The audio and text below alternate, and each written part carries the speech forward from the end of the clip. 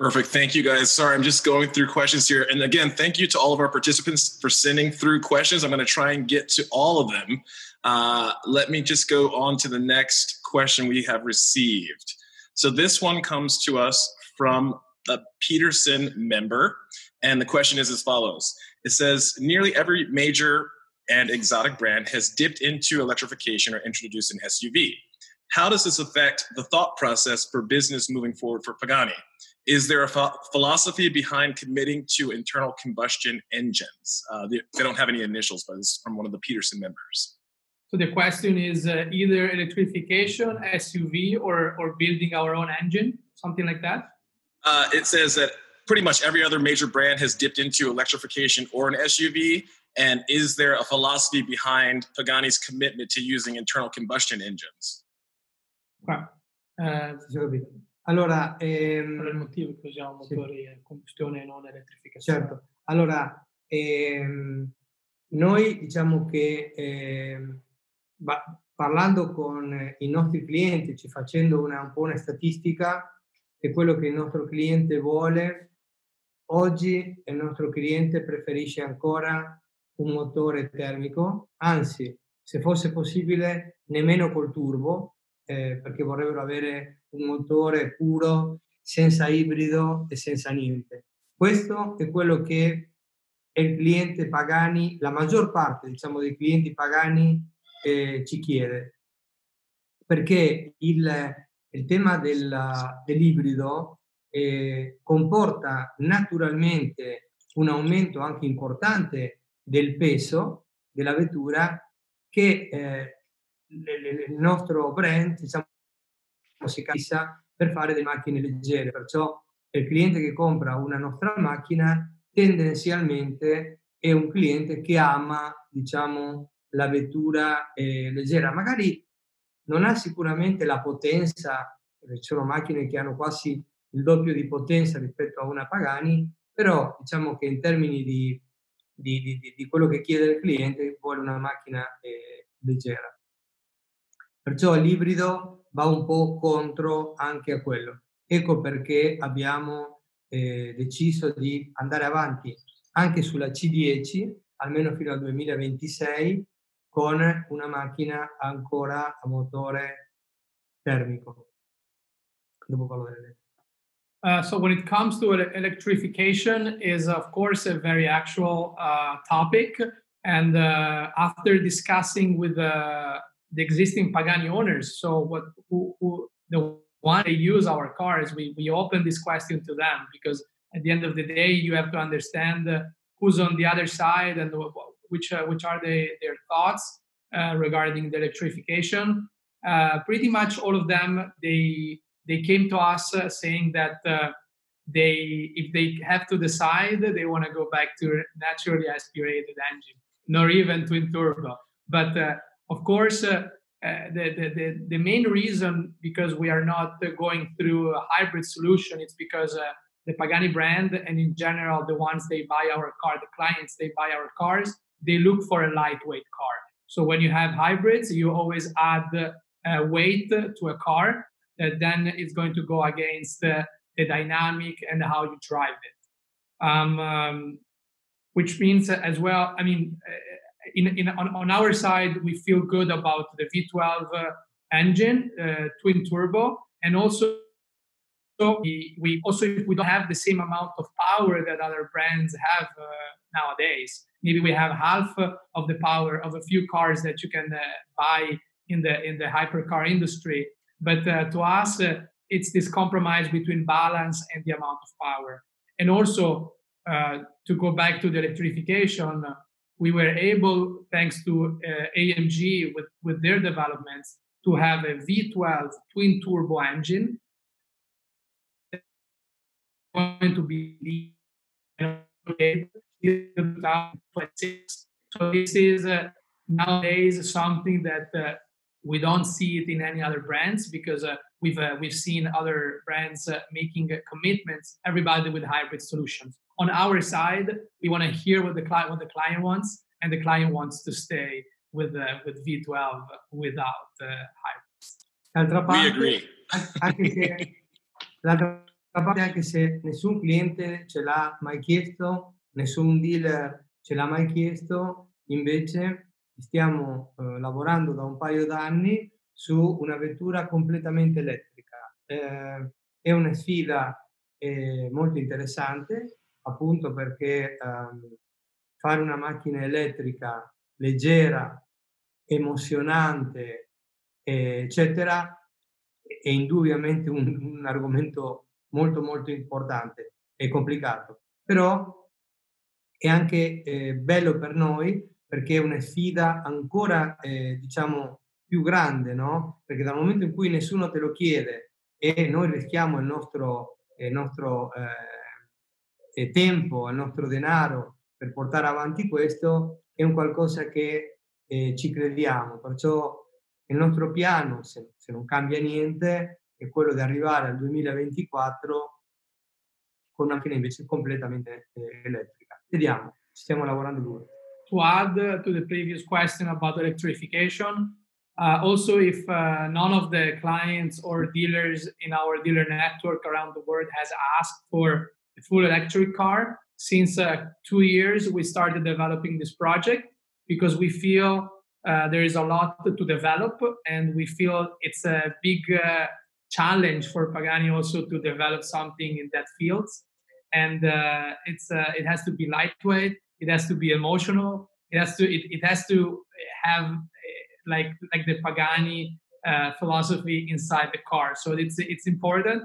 We're spending time and money into this amazing and crazy project, but we feel that if everything of course doesn't change in the world, by 2024 we are going to be able to use on the C10 platform also a full electric powertrain.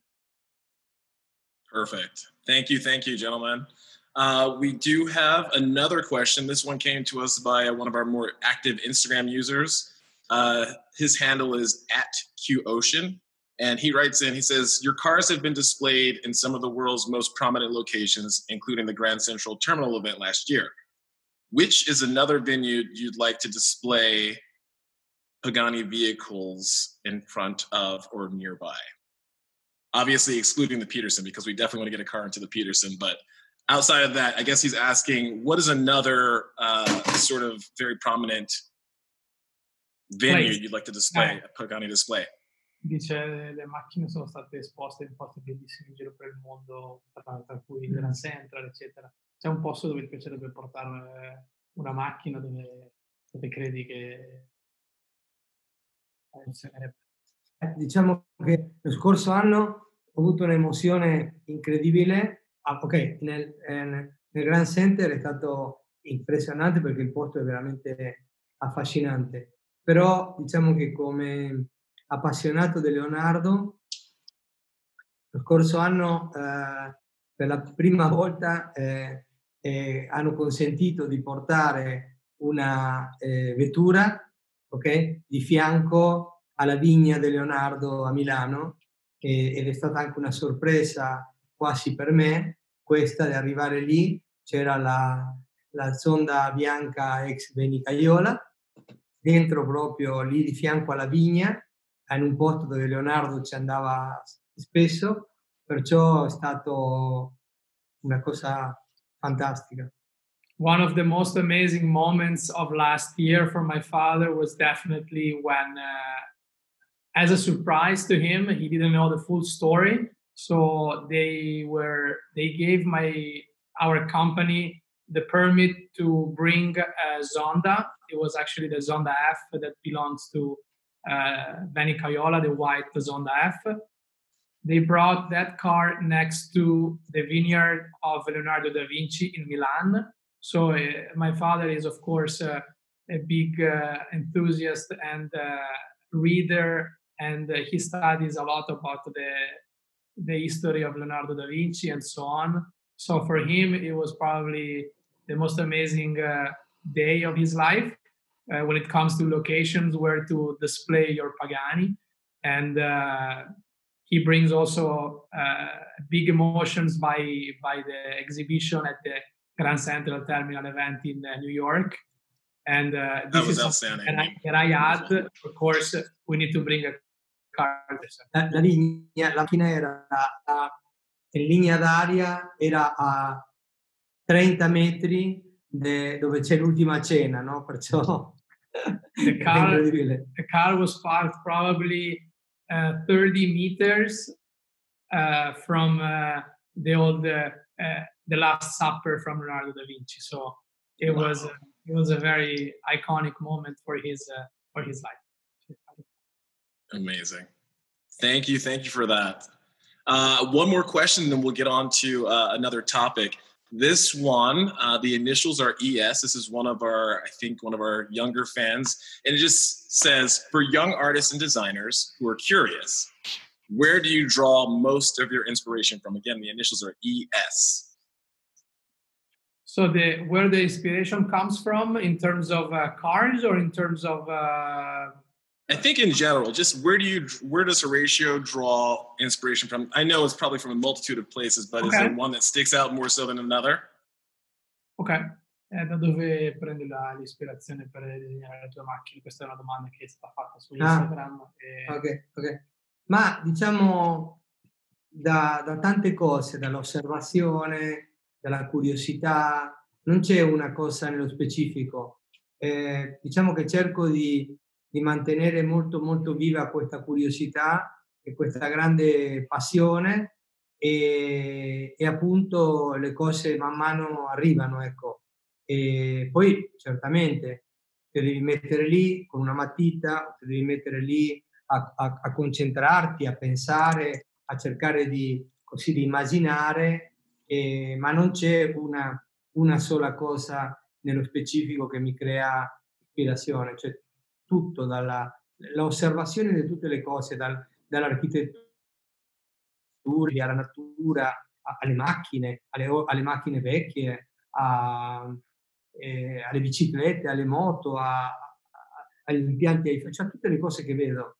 Tutte, se tu stai con l'antenna, diciamo, su, tutte le cose sono un motivo la musica, tutto è un motivo che può darti che ti può dare degli spunti. He says that it's very difficult to find only one thing. What he's been always very keen is to keep his eyes very open to observe pretty much everything. So of course he loves cars.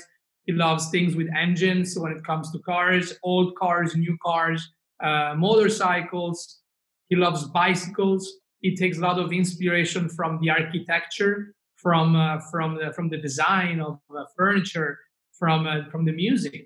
So it's from the nature. It's really a combination of all these things. You have to set yourself to be very open and to go into details sometimes, not just to look things from distance. So to study things very well, and you have to draw. You have to put yourself in a situation where you have to start making your way into the design process. So it's really a combination of being always very curious. This is what he said. You have to keep yourself. I always relate to my father as a kid. He always likes to dream and to see things with the eyes of a kid.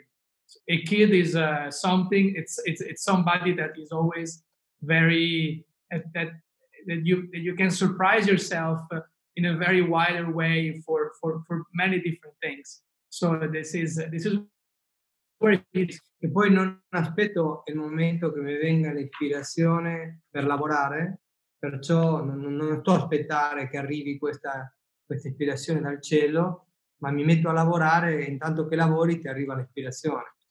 You also have to work. You have to keep yourself busy, because if you are there and you wait for the inspiration to come to you, it's definitely not the right approach. So you have to keep yourself always working on something, and then if your brain is always working on some kind of project, the idea then somehow comes to you. But if you are in a room waiting, the inspiration doesn't. It's not going to come to you. Yeah. Excellent. Thank you very much, gents. What we'll do is I have one other question, and then what we'll do is we can sort of close out our meeting for today. I know that you guys probably want to get off to dinner, but I think I know the answer to this question. This comes to us from one of the Petersen members, and they simply ask what car you drive on a daily basis. And I know that you definitely ride your bicycle quite a bit to the factory, but is there one car that you default to and drive more than another, or drive on a daily basis? Una domanda da un appassionato del Petersen: c'è una macchina che ti piace di più guidare ultimamente, ogni giorno? E lui sa che ha risposto che usi la tua bicicletta come tuo mezzo di trasporto, però se c'è qualcosa che ti emoziona più di qualcos'altro ultimamente o in generale. Diciamo che tutte le macchine mi piacciono, cioè non c'è una in particolare, secondo l'animo. E spesso, diciamo, quello che faccio frequentemente è togliere la macchina del garage, metterla sotto la finestra, far la colazione e poi me la godo intanto che faccio colazione, anche perché faccio molto presto al mattino, perciò fra che mi alzo e vado a lavorare delle volte passano anche 3 ore, perciò mi godo già la macchina sotto la finestra, me la guardo e poi effettivamente più delle volte vado a lavorare in bicicletta o anche a piedi così. Però non ce n'è una così in particolare.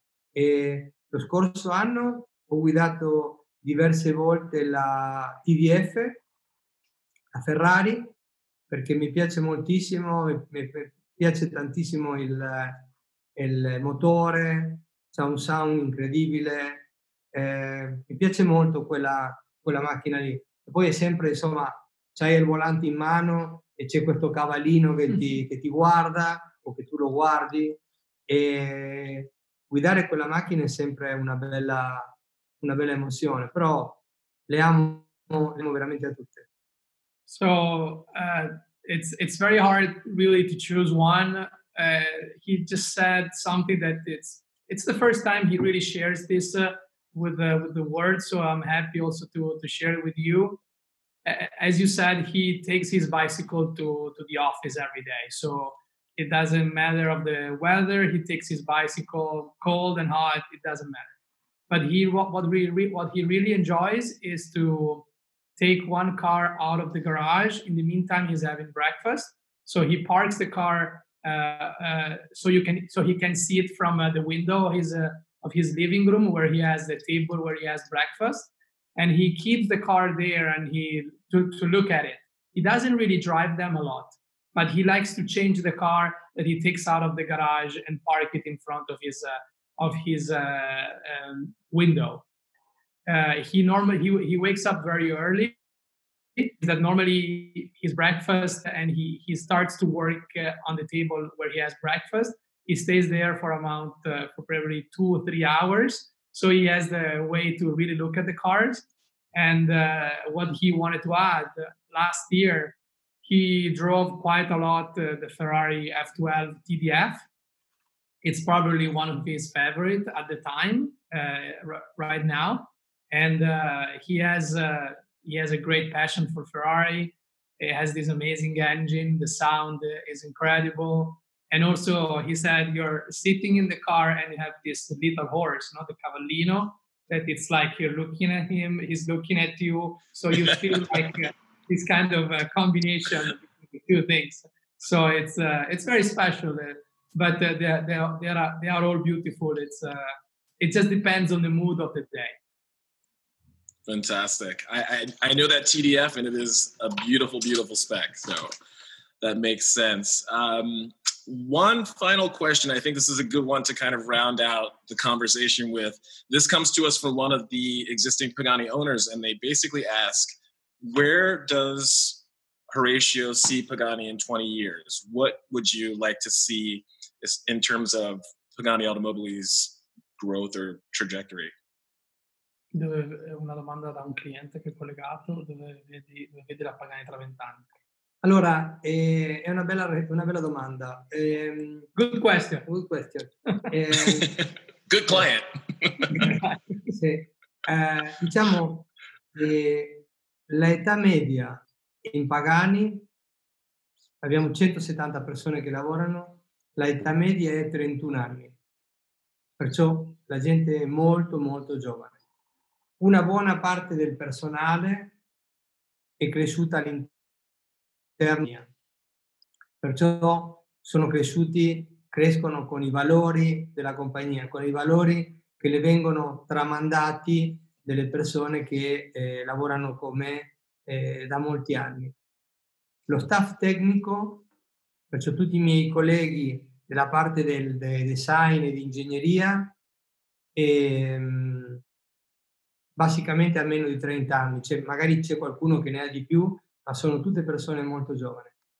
E questo, diciamo, mi fa pensare che positivamente riguardo al futuro, perché me ne rendo conto che queste sono delle persone che hanno veramente tanto, tanto talento e quando disegnano qualcosa, disegnano effettivamente, creano effettivamente delle Pagani. Cioè io imparo sempre di più di loro, così come loro lo fanno con me.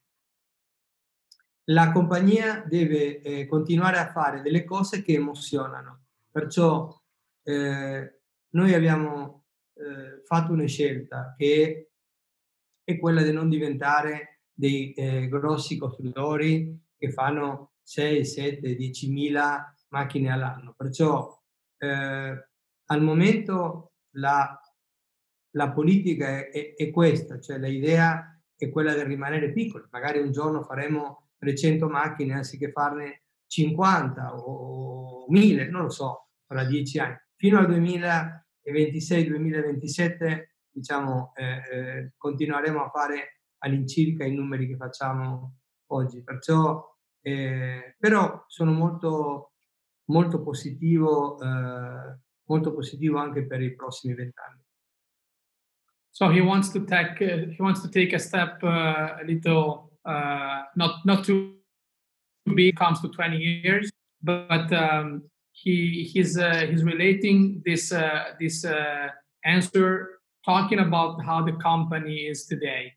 The average age of the employees now is 31 years old. So it's a very young team. We have 170 employees, and it's great to have this kind of average in our company. All these people let's say mostly of the people that work with us has been growing into the company for a long time, which means that they learn all the skills from the ones they were there before them, the ones they started the company with my father at the beginning. The design studio, the design team, the technical team is even younger. So probably the oldest is 30 years old. There are a few that probably they go a little over that, but it's a very young team. When it comes to the future, we see it in a very positive way if we take this information. When my father designs the car with the design team, they already know how to design a Pagani car, which means that he learns from them and they learn from him is on let's say on both sides. It's we want to keep our company to be the way it is.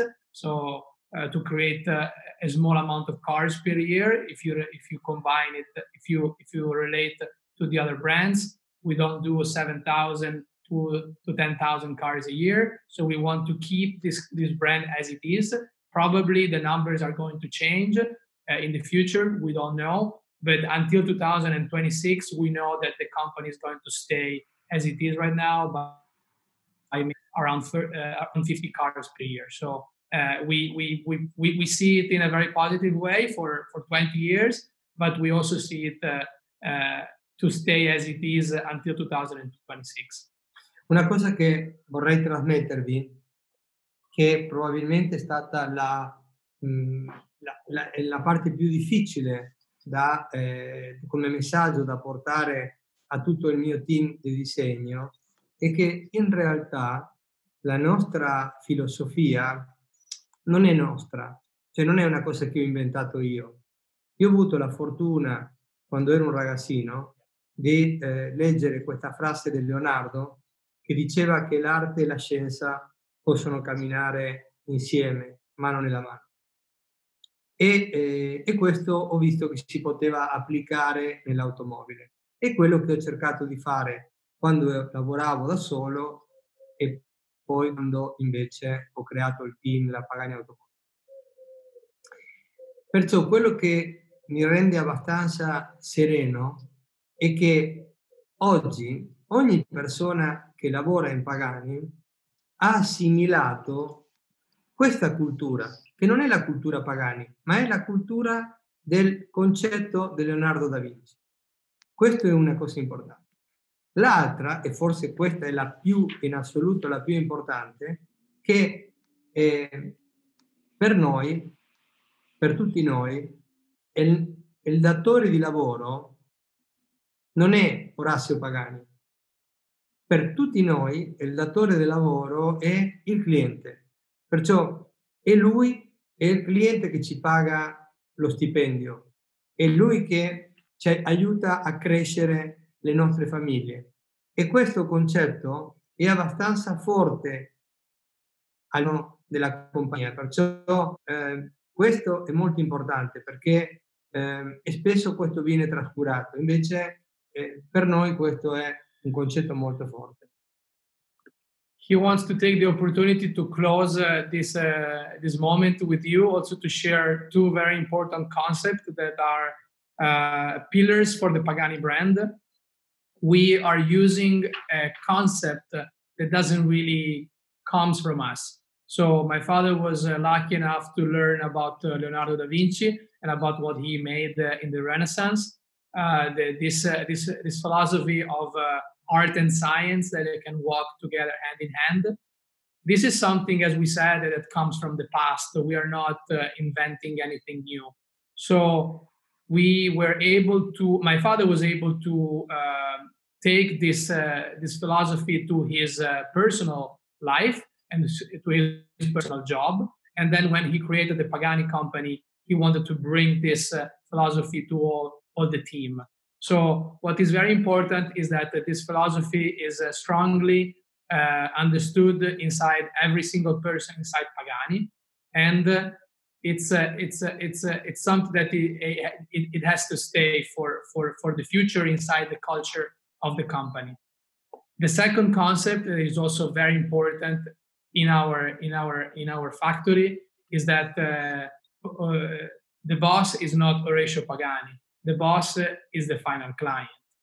When we say this, we say it because it's the final client that buys the car that is the one who's giving the salary to the employees. So what we are doing right here is not working for the Pagani or for Horacio Pagani. We are working the people that are driving our cars around the world. This is very, very, very important. And we at Pagani really care about the families that, thanks to these employees, are created. So every day there is a newborn.